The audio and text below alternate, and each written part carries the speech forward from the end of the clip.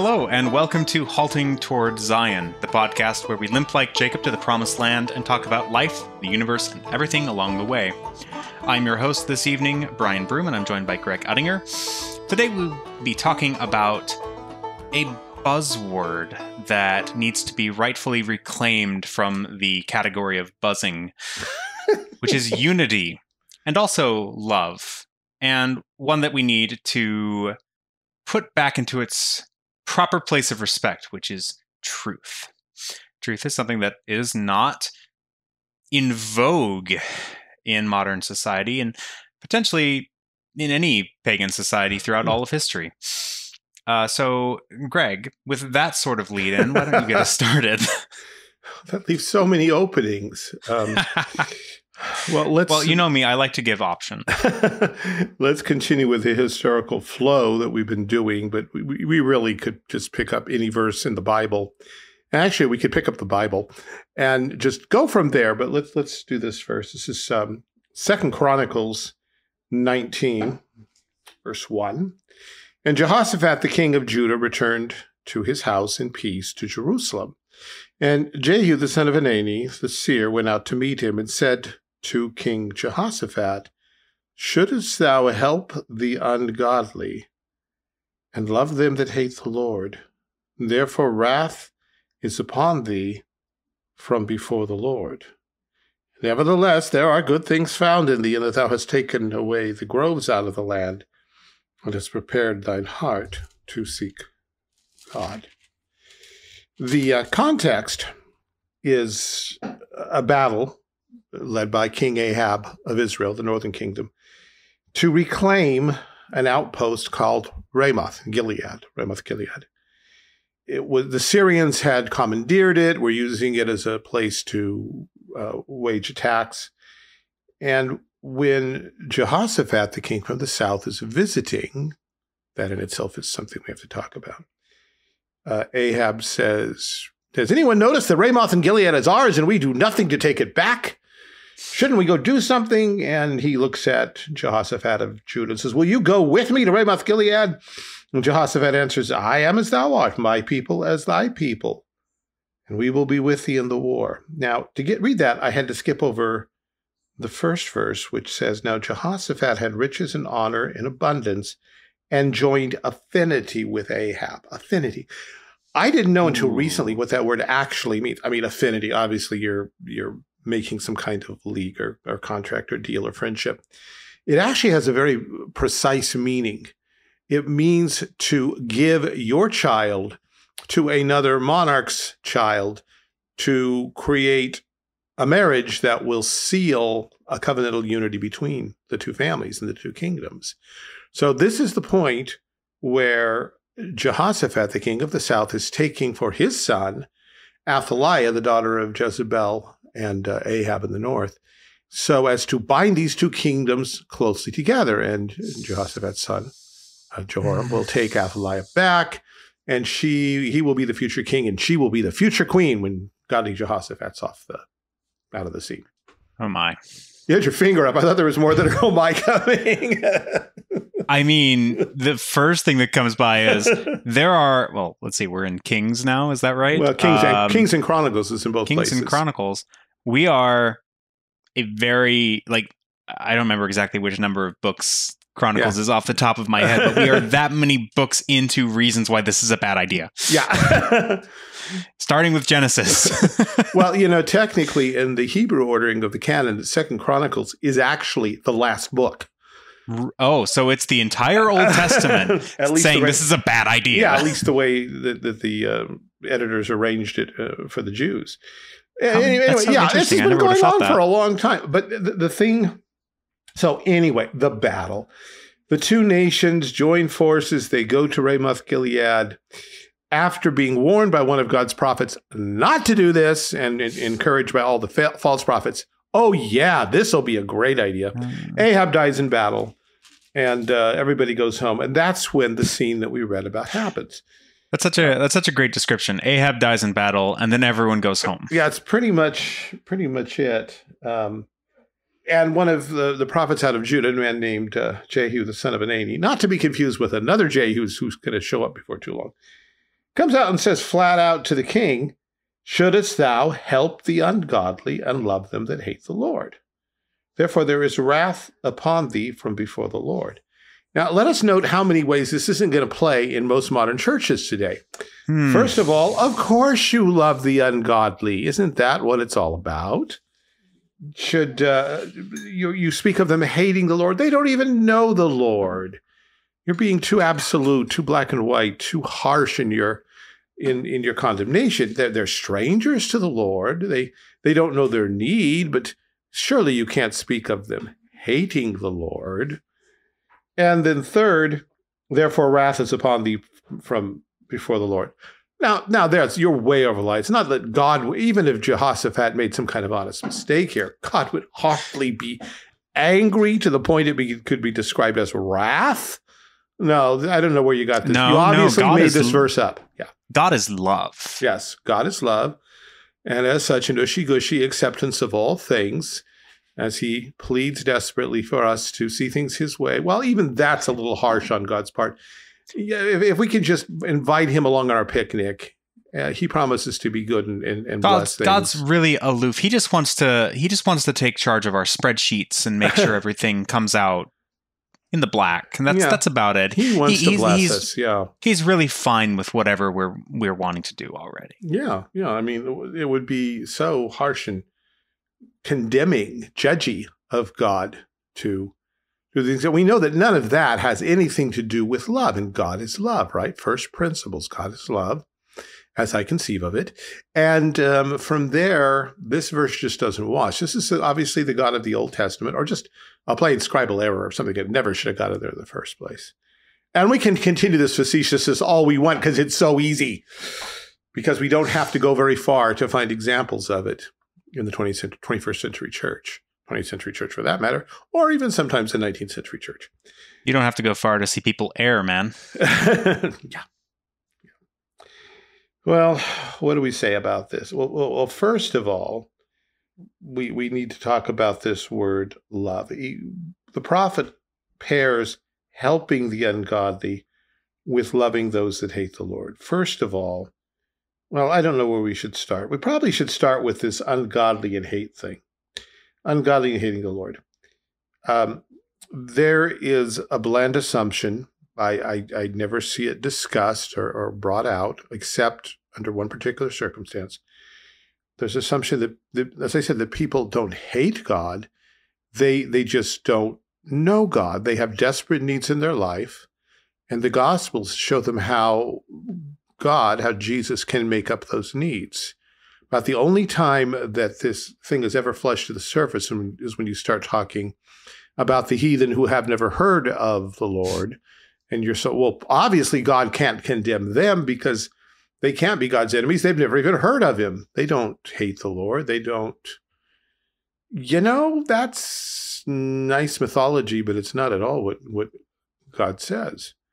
We could back up to as I said, we could pick anything in the Bible anywhere and start there. God speaks as absolute sovereign with the assumption that all men know who he is and are in covenant with him. They're either covenant breakers or covenant keepers. They're either saved or lost. They either hate him or love him, and that there is no in between. No man stands neutral before God. And therefore, if you do not love God, you hate God. I remember asking a dear lady who worked at our school about her coming to Christ and such. And I pointed out that, before you came to Christ, you hated God. She said, I didn't hate God. I didn't think of it that way. Did you love him with your whole heart, soul, mind, and strength so that you renounced your will to do everything? Well, no, not as such. No, that. And she came for the first time to understand that in coming to Christ, she'd left a life of hating God, Christ, the gospel, and all of that, although she had never even admitted it to herself. And yet the Bible keeps insisting on this. And we can also just think of it in terms of comparison as there is a being who gives you your every breath and who sustains your very molecular structure with the word of his power, and also the ground that you're walking on with its molecules are held together, and the planet you're walking on, and the trees that you're looking at, and everything. He does all of this, and it's very gracious of him to continue doing this.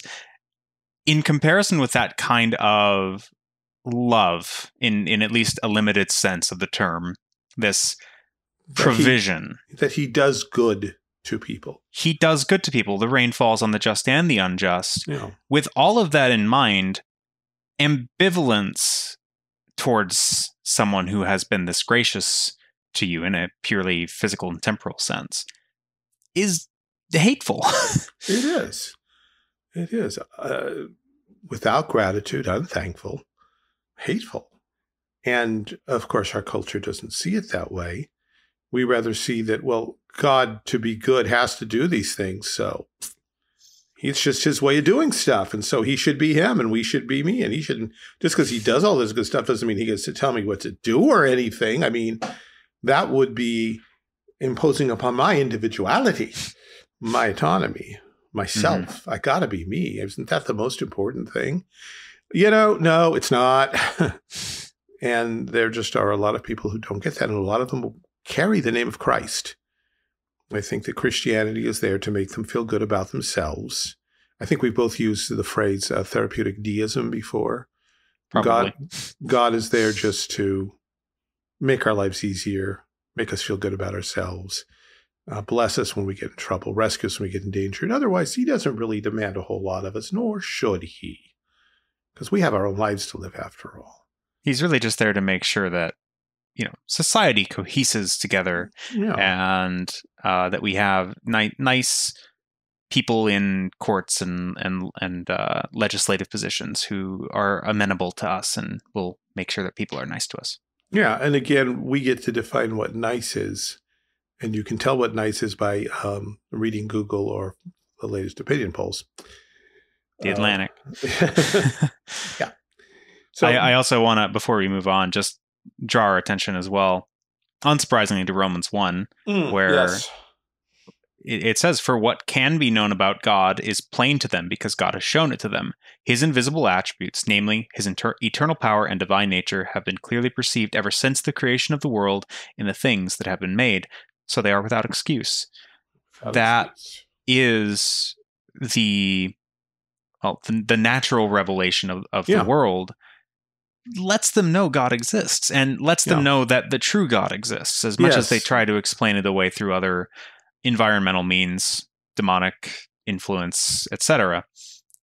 They know this, and you get people who are unbelievers and they go like, well, that's ridiculous. They don't have a knowledge. They don't have book knowledge of who this God is. You can't say that they're guilty before the God whose gospel they haven't even heard. Well, they can, because you're living on God's earth. It's obvious well, I like what you were saying. They don't have book knowledge. No, they are the book. God has imposed his own image upon them. More than that, they are. It's not just something peripheral or on the outside, an impress. They are the image of God. To reject, to deny the existence of the God whose image they are, is to reject and to deny themselves. There's no way out of that quandary. It's also to reject sensibility, basically. It's the ultimate self-defeating paradigm. I think that Lewis does a really good job of displaying that in his Space trilogy. Whenever Weston shows up in the first two books and through the NICE and That Hideous Strength, I've only just started reading it for the third time to my wife. So and the time before this, it's been 4 years. So some of the details are fuzzy. But in all the descriptions from Feverstone, when he's first broaching the topic with one of the main characters, Mark, about joining the National Institute of Coordinated Experiments, it's all about man taking control over nature and getting rid of the old way of life and death and all that. Right. Lewis was really, really insightful and brilliant in that he recognized this is the end result of rejecting God. Even if there's a lot of comparatively nicer milestones along the way. Mm-hmm. You can look at, Cartesian rationalism and be like, this is nicer than that. And it's like, yeah, but it's not nice. Yeah. It's not good. Or Hegelian, I forgot the word for it, but synthesis, Hegel. relativism. Yeah. Yeah. So the Bible claims from the moment it opens, but the very fact of having words on its text, it's saying, here is truth over against non-truth. Here's reality over against all your imaginations. Here is the God. And by the way, I appreciate before that you said that creation reveals God, the God. Yeah. Not some God later to be named, some hypothetical God that we can debate over. No, it's the one true God that man is at war with. And if you crack open the Bible and put your finger down anywhere, you have his voice speaking to you, and you're immediately called to decision. Will you submit yourself to what he has said, whether it's a statement, a commandment, or a promise, or will you rebel and try to make yourself the judge of Scripture? And two, like when God puts his divine revelation into words that anyone can read, not only does he leave a testament for all time, a testament to his existence, to his nature and his promises, but he's also saying, in a more abstract sense, come to this, look at it, and then make your judgment. Mm-hmm. Because if divine revelation is just throughout all time, there's never anything written down. It's just you're waiting for the inner divine spark of the Spirit to speak to you, and that's your truth for this generation, for your life and whatever. Then there's no way to determine the truthfulness of it. Yeah, because the ultimate reality that is in divine revelation is and should be, like, we shouldn't look at things and go like, oh, well, I guess it contradicts what we see in Scripture. Oh, well, no. If we come across something, Paul says, if this gospel isn't true, if Christ be not dead, then we are above all men most to be pitied. Yeah. And that's, it's a fairly large hypothetical. Yeah. And one of the things too is like with an evidentialist approach, I find evidentialism generally helps the believer most, because you can look at everything and say, wow, look at all of this and how well, I'm going to use the word cohes again. Look how well it all coheses, or cohedes. I don't know the actual. Because we expect it to be logical. We expect it to fit. And when it does, we say, see? Yes. but the man who hates God doesn't see. Yeah. He accuses us of using our imaginations or making things up or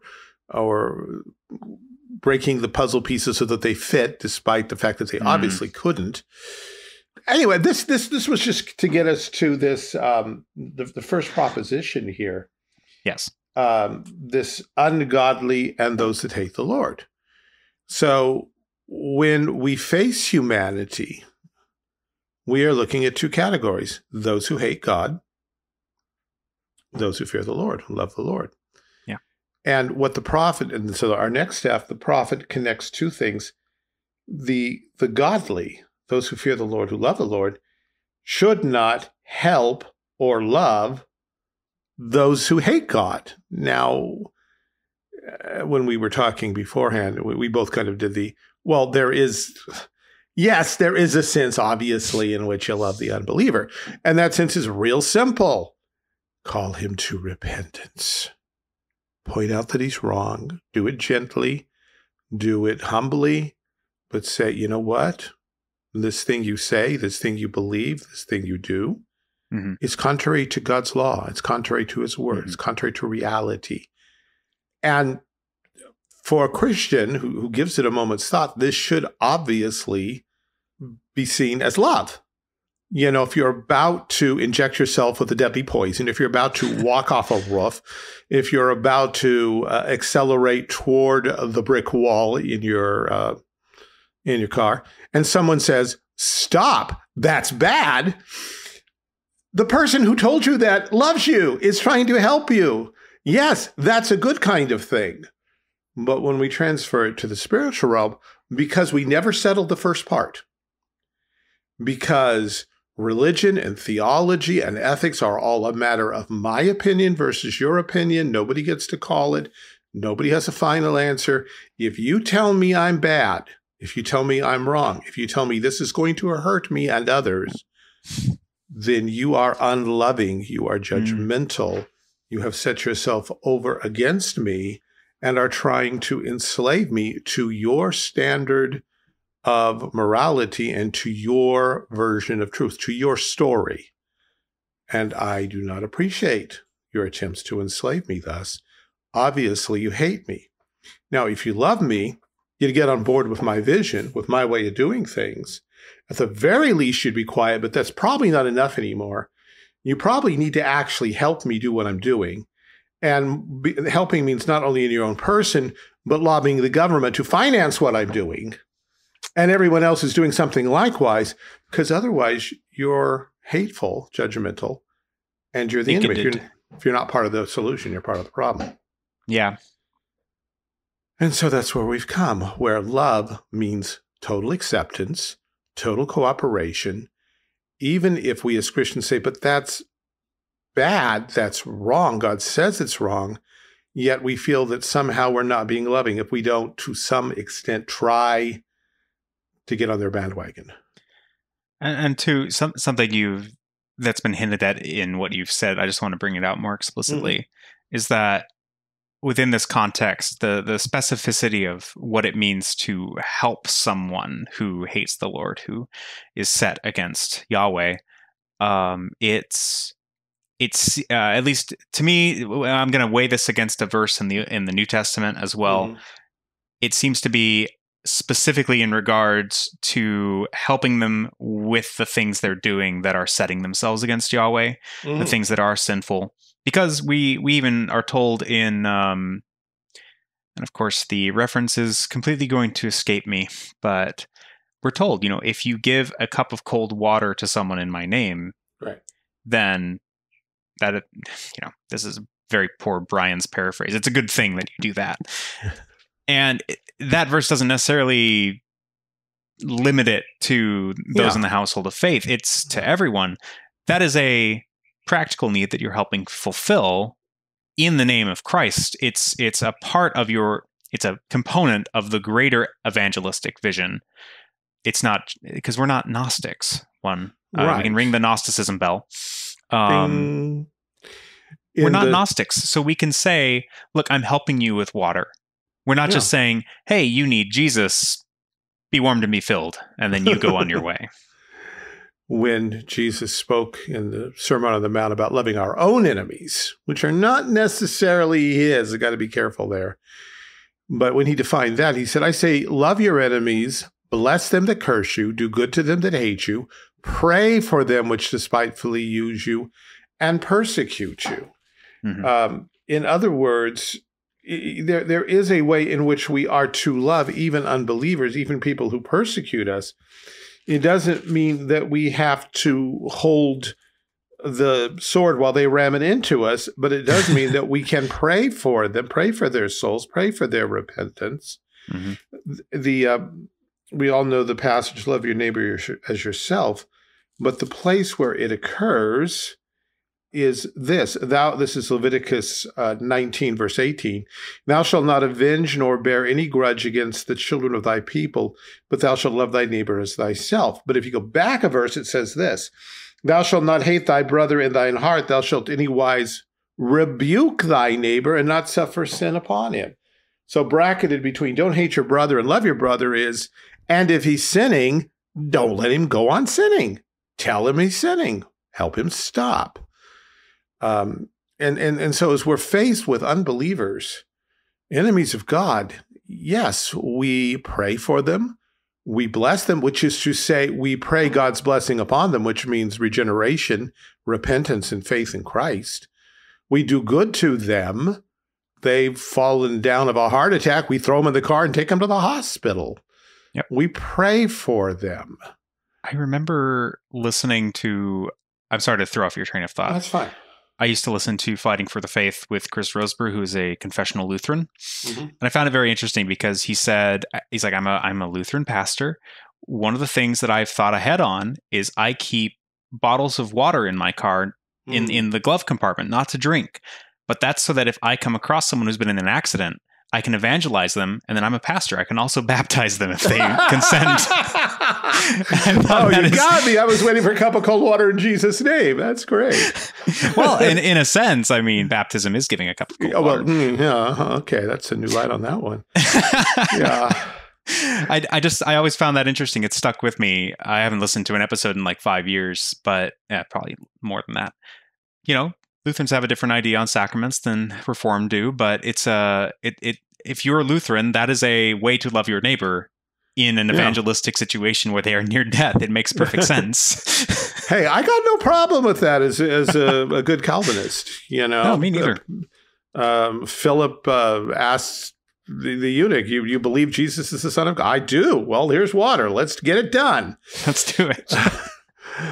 What prohibits me? What prohibits me from being baptized? Yeah. So anyway, so far what we've seen in this passage in Chronicles, which I just lost, there it is Jehoshaphat on two fronts had helped Ahab of Israel, Ahab the Baal worshiper. He had united their families by marriage, and he had joined him in war. Now, it goes... Probably shared some meals. And so, yeah, there were sharing of meals as well as sharing of future progeny. What happens after that is, after Ahab's death, Jehoshaphat joins Ahab's heir in a maritime adventure, but God destroys their ships. And then the next son, Ahab's next son, comes to the throne, and Jehoshaphat joins him in a campaign to subdue Moab and uses the same language: "I am as you are, my people is your people, my horses is your horses," and so on. He doesn't quite, it takes him a long, long time to get it. I think there's one more incident where he finally says no. So somewhere in this, he does say no at the end. Meanwhile, though, Jehoshaphat's son, Jehoram, marries Athaliah. Jehoram dies. His son, Ahaziah, comes to the throne. So his mother's in the background, you know, the spider pulling all the webs. And then he dies. And we're going to talk next time, I think, about the whole conflagration that happens when a different Jehu comes in and just kills everyone vaguely related to Ahab in the north. This Athaliah, this daughter of Jezebel, who's now queen in the south, goes into the royal nursery and, seeing no child apparently who is her own, kills them all. These are the children of the Davidic kingdom, the Davidic line. And she sets out to kill every single child who could be an ancestor of Messiah, and nearly succeeds. And we will talk a good deal about this later. The nurse and the princess managed to spirit away one little boy, one infant, who's raised secretly in the temple.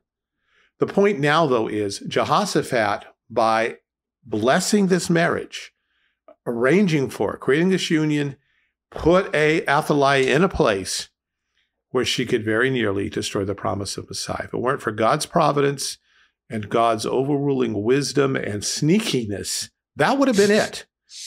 As far on the last day, Jehoshaphat could have stood before the world and said, "Yep, I destroyed the promise of Messiah all by myself because I wanted to play Yentl to my son and bring the two kingdoms together." And that's what we have to see here. Why is he doing this stupid thing? Because he can look at both North and South and say, but we're both the people of God. We both have the promises. We have the same Bible. God's still sending prophets up there. He obviously hasn't abandoned them. Yeah, they have this whole worship God through golden calf things, but, you know, I'm sure in their hearts it's God that they love. I can change them. I can change them, but how can I change them if we're always at a distance and we're always fighting wars? Let's get some unity going on here, and then we can begin to make some headway. And I'll set the precedent by even joining our two families together. Won't this be wonderful? And he almost destroys the world. It's an amazing thing. That said, let's fast forward about 1,000 years to the early 1900s in the United States. In 1908 saw the creation of the Federal Council of Churches. We've had a number of organizations that have come in the wake of it or extended off of it.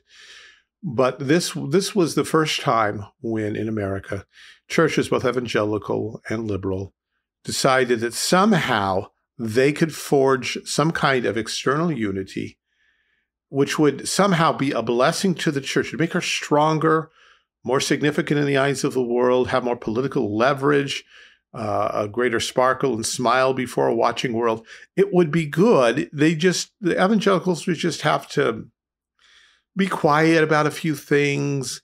The liberals would have to be nice and not be too hypercritical. But surely one external church would be a whole lot better than dozens and dozens of individual denominations who can't get along, right? So let's just do this thing and it'll be great. I mean, honestly, it just sounds like a Protestant attempt at Roman Catholicism. And Roman Catholicism is just as fractured and just as disunified as Protestantism supposedly is. Yeah, it's and so we find in our day a lot of people going back to Rome because at least they have prettier churches. Of course, what liberals found as they looked at conservatives who weren't thrilled about this was that conservatives, evangelicals, kept claiming to have this thing they called truth, that there were particular doctrines that were true in an absolute sense, and not only true, but therefore important. It was bad enough that they claimed that they were true in the sense of 2 + 2 is 4 is true. But they claimed that they could not give them up. In fact, that's the one reason that each denomination existed was because they had always believed this truth, and part of their existence was to defend and preserve this truth. Interestingly enough, a lot of these evangelicals had these same truths, things like the deity of Christ, the virgin birth, the literal second coming, special creation, blood atonement, and yes, some other things that they didn't agree on, like the mode of baptism, a form of church government, things like that. But the liberals looked at this and said, can't you just get over it? Isn't the cause of Christ more important than your individual pride in your ancestors' accomplishments? Can't we just all get along and it'll be so much better? And kind of like at the start of this podcast, the answer is yes, depending on what you're talking about in particular. Yes. Now, if you're talking about whether we use hymnals or projector screens, okay, maybe we got something we can talk about. Organs versus pianos. I don't know. Some denominations might die over that one. Classis versus Presbytery. Yeah. But when we start talking about Jesus is the eternal Son of God versus he's not, there's not really much negotiation on that point. Yeah. One of the liberal critics at this time, his name was Dean Shaler Matthews, said this about Nicaea. If the Council of Nicaea, instead of wasting weeks over the discussion of a word, had organized a mission society to go into Germany, what a different story history would have told. How terrible that this woman has spilled the expensive perfume on our Lord's feet instead of selling it and giving the money to the poor. Yes. Now, here it was something even more crucial. Of course, the word he's talking about is homoousian versus homoiousian. Is Jesus a partaker of the divine nature? Is he God? Or is he really, really like God? And every liberal knows the difference between the two. They just like to pretend. Since they don't believe any of it, they can deny all of it equally.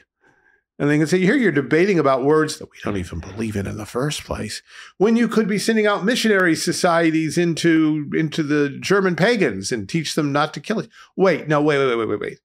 So we're not going to agree on who or what Jesus is.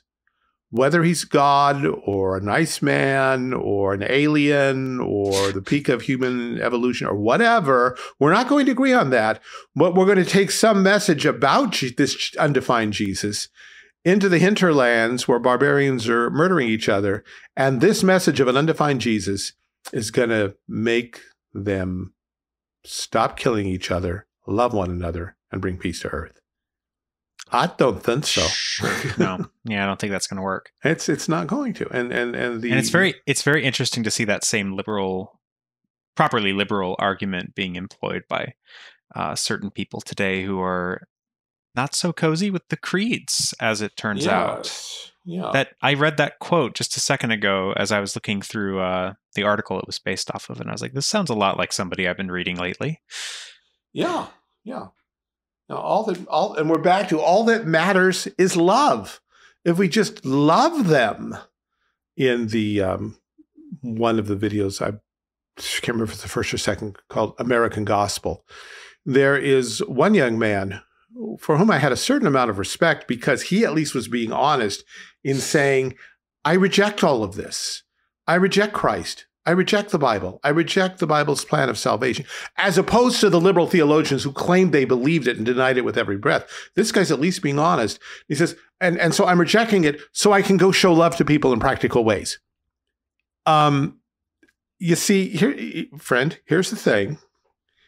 If Jesus isn't who he says he is, and if what he says isn't true, and if his death is not the ultimate example of divine love, what is this thing called love that you're going to show to people?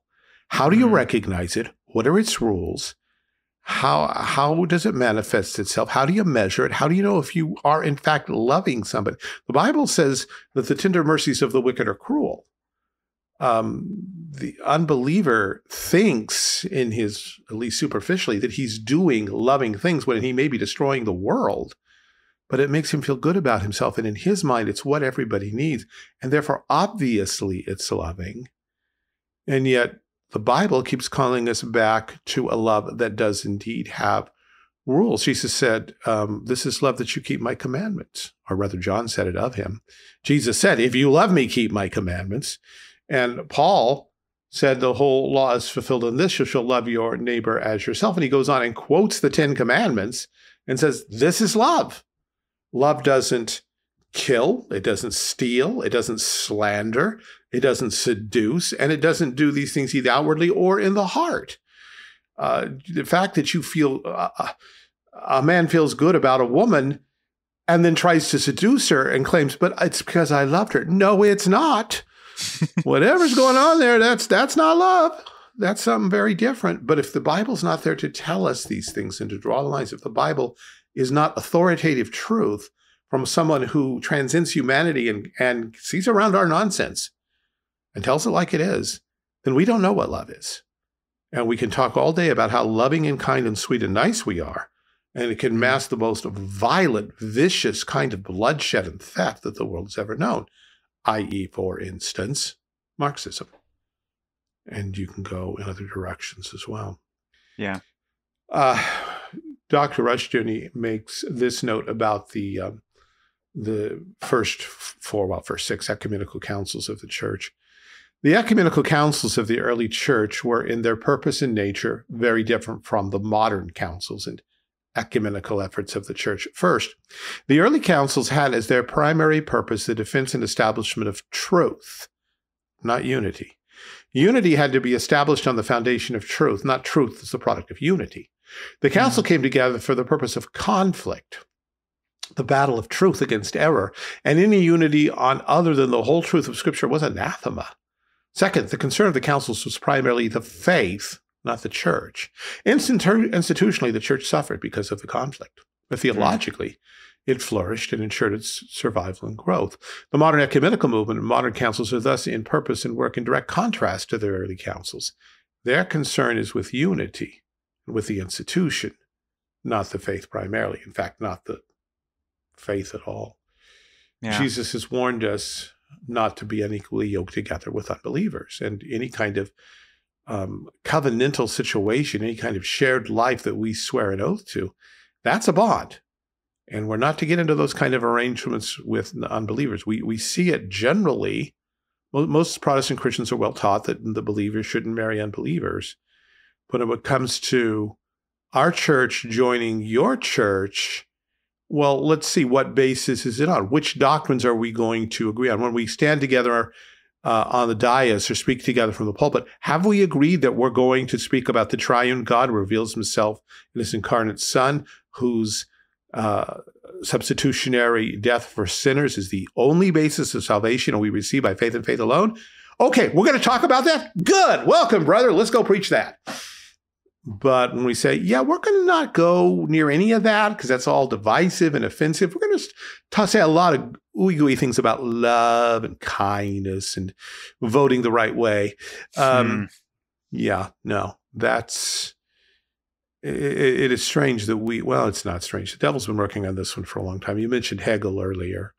Yeah. There's a good sense, but it goes back a lot further than that. This idea, hath God said, it's as old as Eden. Can we really draw a line that separates the whites from the blacks? And the Bible says on every page, absolutely, God's drawn it. Now pick a side. Either side with this division between absolute truth and absolute error, or you belong to absolute error. There's no middle ground. There's no third choice.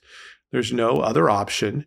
You either love God and accept his description of reality, and that includes that there are people who hate him and those who love him, or you side with those who hate him and you make up all kinds of things, sometimes even in the name of Jesus, that do not conform to reality and that lead to hell. And this is not a popular message. It's also, just to go further on the Athanasius point, one thing that, so many people who are anti-creedal, they often point at Nicaea and try unsuccessfully to make the claim, well, this was just a, Constantine-influenced council, and it was all about enforcing this unity and pushing out other genuinely Christian viewpoints on Christ, and that it brought about this this forced instantaneous unity. And I'm like, have you looked at any of the history immediately following? Like they got the creed in writing, all the bishops voted on it, they put it down in writing. Constantine did give his seal of approval, and then he immediately changed his mind, exiled Athanasius. It's like there was Athanasius was exiled repeatedly. Four all times, I think. Yeah, more than that, I believe. And all of those bishops who had signed, well, not all of them, I hope, but great many of them turned on the very thing they had signed and said, well, what were we doing? Oh, it was that mean old Athanasian. He twisted our arm. He made us do it. I mean, what's the difference between is God like God? Like God's good enough, isn't it? And it took it's just one letter. Yeah, one little letter. All this fuss over one letter. And it took an entire generation of theologians after that to go back, relay the groundwork, define the terms, do the exegetical work, so that by the time the Council of Constantinople came, a generation later, everyone said, oh, that's what we're agreeing to. We got it now. But just because everyone says, oh, we agree with you now, watch your back. So yes, truth is the precursor to unity. You don't get to unity by bypassing truth. No. Cool. Well, thank you for that discussion. This was spirited and fun. Do you have a recommendation? One that I have perused only slightly, but I know the author from other things and I trust his work. The man's name is J. Marcellus Kik. He was active in the 40s and 50s. He wrote a book called Ecumenism and the Evangelical. I don't know if you can find a copy. It was published by Presbyterian Reformed Publishing Company back in 1958, which was the year I was born. But it is a non-scholarly, but nonetheless quite competent look at the ecumenical movement of the 30s and 40s, and showing basically what we've been talking about, how the liberals spoke in the name of love and unity while trying to undercut the faith at every turn. And so if you're interested in church history from that period and understanding how America got from the end of the 19th century of being a bunch of revivalists in a church on every corner and the Bible's the Word of God, to being Bible what? This might be worth your while.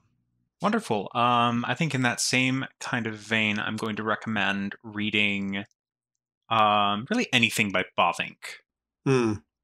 Bavinck is an incredible Dutch Reformed theologian. who's experiencing something of a renaissance in the minds of a lot of young seminarians this generation. And every time I just see like scattered quotes, because I do not have the financial standing to afford Reformed Dogmatics in all of its 4 volumes, or the time to read it, honestly. But every time do you have his Doctrine of God? The first. It's the first volume. It's an abstract of the first volume. It's just I do not. I have. Oh, it is so wonderful. I wish I had an extra copy. I'd send it to you. Well, I'll keep my eyes open. But it is. I do own something by Bavinck. I just can't remember the title. It's not. Yeah. Oh. This is where his dogmatics starts. It is just so many things as I read them, I went, yeah. Yeah. For instance, just one that comes to my mind when he says God's attributes are infinite in number. Of course they are. He's infinite. What are we going to say? He has 12 attributes? This has always bothered me because I'd written an essay once upon the attributes of God, and I'd done a lot of studying and preparation. And I was a little bemused that all of the theologians that I had read reduced the number of God's attributes to about 7 or 8 or 9 or something like that, as if there were some very small amount that the Bible talked about, and that was it. And I always wonder, but where is sense of humor? Because God has a sense of humor. You read the Bible, that's obvious. Or creativity in the sense of imagining beautiful and wonderful and neat things. There's none of them were there. And so I'd been wondering for a long time, why aren't the those who write systematic theologies, why aren't they mentioning this? Why is their list so narrow? It was so refreshing to hear Bavinck say, well, there's an infinite number. You can't, which means you can never address all of them, but there's some you should. And then his another reference in the same book, all language about God is anthropomorphic. Yes. It has to be. What else are we going to use but human speech to describe the divine nature? The divine nature. We don't know if there is a God language, we don't know it. All we can use is the language he's given us, which is oddly a human language. And finite by definition. Yeah. So those are just a couple of the many wonderful things. His discussion of the procession of the Spirit. That's absolutely wonderful. So yeah, you want to encounter somebody who insists on truth. Read Bavinck. Excellent choice. And just to follow up on that as well, one of the reasons I am thinking of him in particular is because he is such an excellent antidote to the absolutely abysmal and awful 20th century Trinitarian theology. Yes. That is out there. The 20th century is a nightmare for theology proper and Christology. Yeah. I think of Bart mainly. Well, that was just the start. And now we've got every young punk who has a seminary degree making his own speculations about the nature of God. Well, why can't God be like this? Because he's not, and read the Bible. Well, the Bible says whatever you say. No. Why are we really Hegelian nonsense out of your mouth? Go away. Speaking of that, I found an argument earlier today from somebody who claimed that the word monogenes, or monogenes, I don't know how you actually pronounce it. I am not a Greek student. Has been misunderstood. And this was coming from a supposedly conservative Baptist fellow. Has been misunderstood forever. It doesn't mean only begotten, monogenes, generated. It means one son of the same kind, because it's from genes, genos, a kind, instead of genera, a generation. And I was like, yeah, so you're smarter than Augustine and all the people in the first few centuries who spoke Greek. Yeah. They all spoke about it in this way. It's like that is almost a direct line from, Arius, but also from the 20th century. Yeah. Anyway, I just recommend Bavinck because he's an excellent example of a reformed systematician. There's the word. Thank you. You're welcome. And an excellent antidote as well. A precursorial antidote to the 20th century theology discussions. Yeah. And with that, we'll draw to a close. If you'd like to, you can follow us on our YouTube channel through Rumble, You can like our Facebook page. And if you like the show and you want to subscribe to us to get each episode, you can do so through any podcast catcher that's out there. We should be on all of them. If you would like to reach out to us or ask us any questions, give us suggestions for topics you would like to hear us talk about, you can email us at haltingtowardzion@gmail.com. We would like to thank our financial supporters who help make this show a possibility. And if you would like to join our financial supporters, you can do so at anchor.fm/haltingtowardzion. You can help us afford all the software licenses that we use to edit the episodes. And finally, a big thank you to David Maxon, who is our producer and helps get these episodes edited to you. We hope to see you next time. Thank you again for joining us. Bye.